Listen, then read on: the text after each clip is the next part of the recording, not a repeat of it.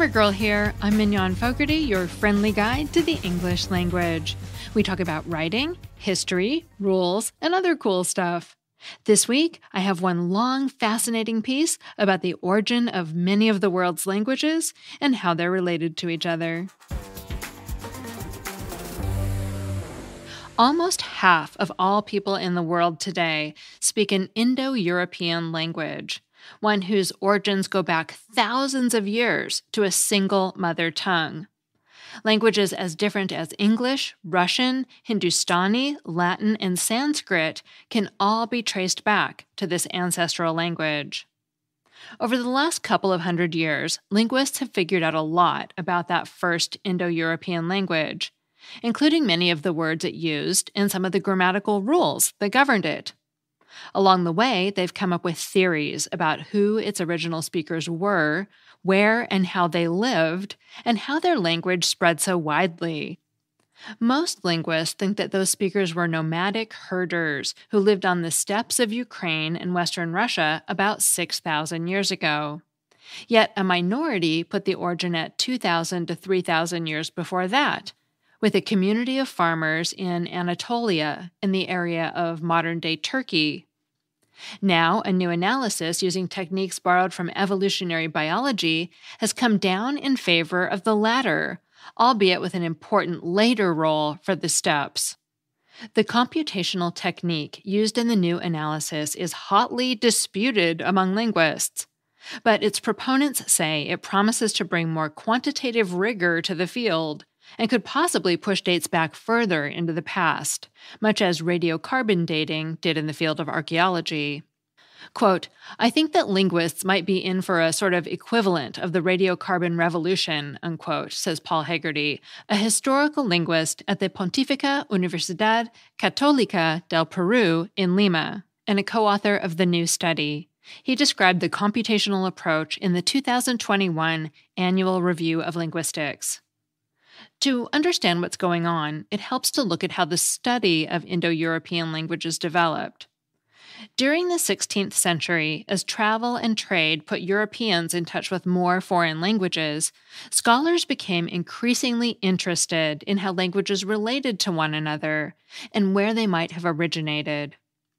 In the late 18th century, Sir William Jones, a British judge in India, noticed similarities in vocabulary and grammar in Sanskrit, Latin, and Greek that couldn't have been coincidental.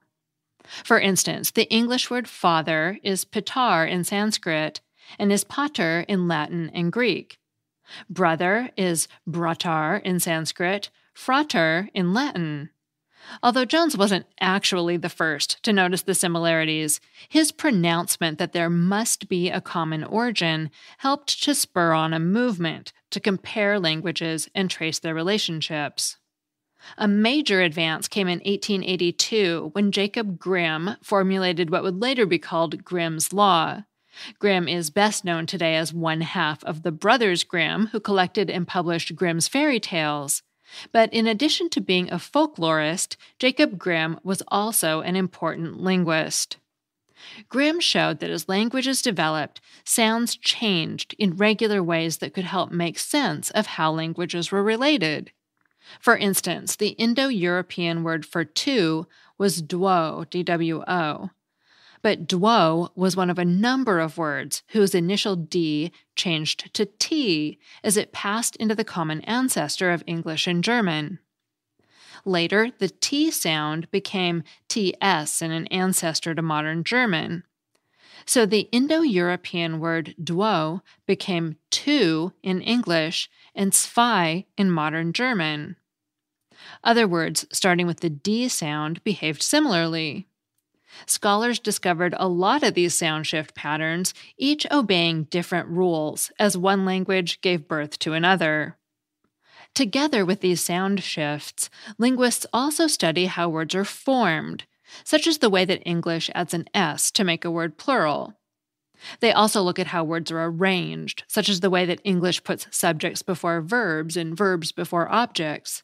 And of course, they look at shared vocabulary. By comparing all these features of different languages, linguists are able to map how languages descended from one another and to place them in family trees that show their relationships. Today, linguists are in broad agreement on the basics of Indo-European language groupings and how they're related to one another. They agree that the original language, which they call Proto-Indo-European, split into 10 or 11 main branches, 2 of which are now extinct. They also generally agree on where to put languages within the main branches. For instance, they know that the Italic branch gave us Latin, which itself developed into the Romance languages such as French, Spanish, and Italian. The Germanic branch developed into languages including German, Dutch, and English. And the Indo-Iranian branch resulted in languages like Hindi, Bengali, Persian, and Kurdish. By tracing changes in language backwards toward their sources, linguists have deduced many of the basic characteristics of the original Proto-Indo-European language, including some vocabulary, how words were formed, and some idea of how they were pronounced. And many linguists think they've even found hints of how the first Proto-Indo-Europeans might have lived. For example, the Proto-Indo-European language had a word for axle, 2 words for wheel, a word for harness pole, and a verb that meant to transport by vehicle. Now, archaeologists know that wheel and axle technology was invented about 6,000 years ago, which suggests that Proto-Indo-Europeans can't be any older than that. If it was older, in other words, if it had started to split into other languages before it had words for axles and harness poles, then its daughter languages would have had to invent their own words for these things. The fact that they use the same words suggests that the split started after these technologies were developed. Other words in the language suggest that the first Indo-European speakers were probably familiar with horses, cattle and sheep herding, dairy, wool, honey, and mead. They seem to have had chiefs. The word reg gave us our English word regal, and may have been patriarchal. They had words for in-laws that applied only to the bride's side of the family, suggesting that the husband's family was considered primary. Many linguists think the vocabulary paints a picture of pastoralists, nomadic herders who used horses and wagons. Combined with genetic evidence that people dispersed rapidly out of the steppes into Central Europe about 5,000 years ago, they conclude that Indo-European languages moved out of the steppes and spread with the pastoralists. In 1987, though, the Cambridge archaeologist Colin Renfrew rejected a pastoralist origin for Indo-European. Renfrew reasoned that the dramatic spread of Indo-European languages must have required a bigger push than could be provided by contact with ragtag groups of nomadic herders. For a major shift in which a single language grew to dominate a region stretching from Ireland to India, Renfrew argued, you needed a more powerful force. He found it in the spread of farming. Simply put, as people took up farming, their population grew more quickly than that of their hunting and gathering neighbors. As farming expanded, the languages moved with it. Archaeological evidence shows that farming had begun moving out of Anatolia about 3,000 years earlier than the spread of pastoralists out of the steppe. So Renfrew concluded farmers were the real force behind the spread of Indo-European. By the time the pastoralists started migrating, the farmers they met were already speaking an Indo-European language. Renfrew largely dismissed the linguistic reasoning that the steppe hypothesis was based on. The commonality of words for wheel, wagon pole, and the like, he said, can be explained by parallel shifts in which different languages draw on the same base meaning when creating a word.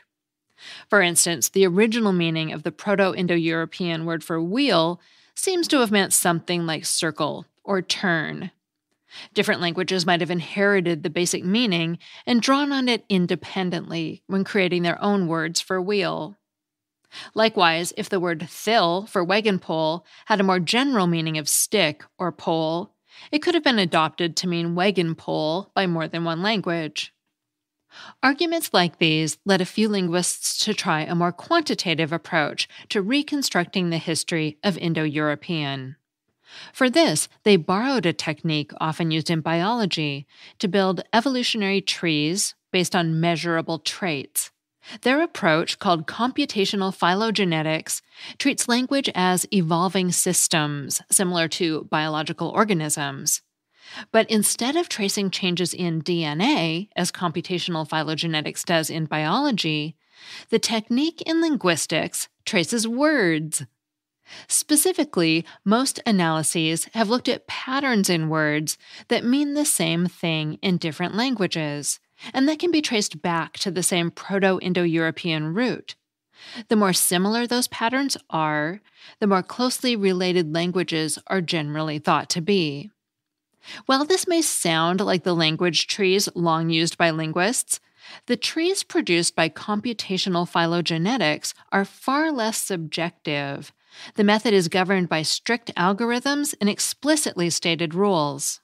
In essence, the computer program works by drawing a language tree and estimating the probability that it's correct, given all the data and assumptions.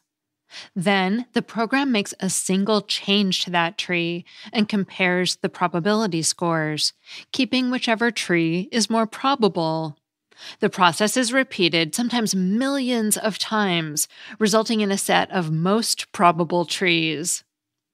These trees show how closely related languages are to one another. To estimate timings, when languages originated and diverged from one another, the researchers also provide the computer program with dates for when they think different languages existed, based on the best estimates of experts.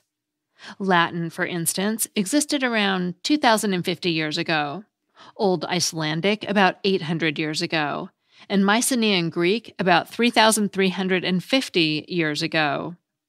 The computer program uses these anchor dates to create its timing estimates, including a date for the ultimate origin of Indo-European. The results can be combined with the historical record of where languages were spoken to help figure out a likely map of how they spread geographically. And the dates can be combined with the archaeological record and studies of ancient human DNA to see if the Indo-European language lines up with an early farming origin or a later steppe origin. One such analysis, published in 2012, pointed to an origin of Indo-European about 9,000 years ago in Anatolia, supporting the theory that Indo-European originated with farmers. But just 3 years later, a different team used much the same data to conclude that the origin was just 6,000 years ago on the steppes, supporting the opposite view that pastoralists were the first Indo-European speakers. How could two teams reach such different conclusions from such a similar list of words?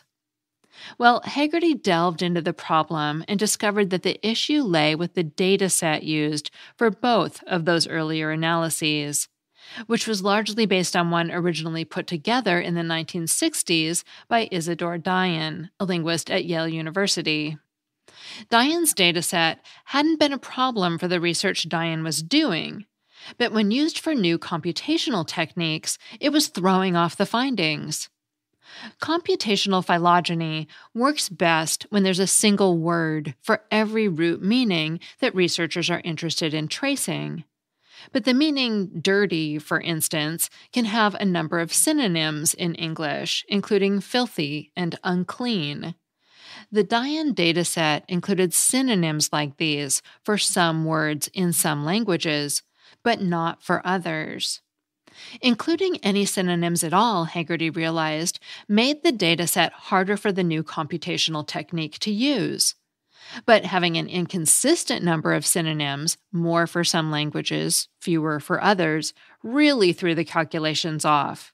Quote, I said, look, we have got to do this dataset completely again, from scratch. We have got to do much better, unquote, Fogarty says. So he and his colleagues chose 170 core meanings they wanted to trace. Basic words you'd expect languages to preserve, such as words for counting numbers, body parts, colors, and things like house, mountain, laugh, and night. Then they brought together a team of more than 80 linguists and had them determine, for each of the 161 Indo-European languages, the primary word for each concept. Only that word and none of the synonyms went into the analysis. Quote, "We made a highly consistent database out of it in a way that nobody has ever done before," unquote, Fogarty says. Quote, "And we did a lot of analysis to make sure we chose the most appropriate meanings. If you don't do your due diligence, your results won't be valid," unquote. When Fogarty's team reran the analysis with this new database, their findings broadly agreed with the earlier farmer origin theory, locating the origin squarely in Anatolia about 8,000 years ago. From there, some branches of the language moved eastward and gave rise to languages including Persian and Hindustani. Other branches moved west to eventually develop into Greek and Albanian. But the analysis also recognizes the steppes as playing an important role as a secondary homeland for most European languages. After one branch traveled northward from Anatolia to the steppes, it radiated from there into northern Europe, giving birth to Germanic, Italic, Gaelic, and other European language families. Mainstream historical linguists remain skeptical, however, of computational phylogenetics in general and the new result in particular. The main criticism is that the approach relies mostly on vocabulary and ignores word sounds and structures, such as the stems, prefixes, and suffixes that make up a word. And the critics say that word meanings by themselves don't give enough information to draw firm conclusions, no matter how sophisticated the computation is. Thomas Olander, a historical linguist at the University of Copenhagen, says that the problem with depending on related words is that languages borrow words from one another all the time. Just seeing that there are words in common between two languages, then, doesn't mean the languages come from the same parent. The fact that English speakers now use the word sushi, for example, doesn't mean that English and Japanese are related languages. Instead, most linguists tend to trust sound shifts, such as the dwo to zwei shift, along with similarities in the structures of words that can indicate which language they originated in. Word meanings can also be part of that mix, but they can't do it alone, Olander says. Fogarty's tree has other problems as well. For instance, it shows Celtic languages as being closely related to Germanic languages. But Olander says most historical linguists think Celtic languages are much more closely related to Italic languages. Quote, "It's something that, again, is surprising," unquote, Olander says. Quote, "I think surprising could be translated to, it probably means their method is wrong," unquote. Olander thinks it's far more likely that Celtic and Germanic branches coexisted closely for a long time and loaned one another words. An analysis based solely on shared word meanings shows them as more closely related than they actually are, he says. James Claxon, a linguist at Cambridge University, also finds the early date for Proto-Indo-European and other details of the tree unconvincing. But he thinks computational phylogenetics is worth pursuing. And if nothing else, he says, the most recent research created a very high-quality new data set that'll be important to historical linguists in general as they seek to solve many unsettled issues in their field. In the meantime, advocates of computational phylogenetics are likely to continue to promote their methods and seek legitimacy from the wider discipline. Fogarty thinks that as mainstream linguists get more comfortable with the method and the high-quality data it uses, they may give it more of a hearing.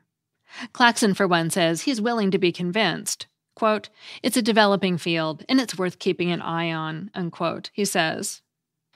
That segment was written by Kurt Kleiner, a freelance science and technology writer living in Toronto. And the piece originally appeared in Knowable magazine, a digital publication dedicated to making scientific knowledge accessible to all. Explore the latest at knowablemagazine.org.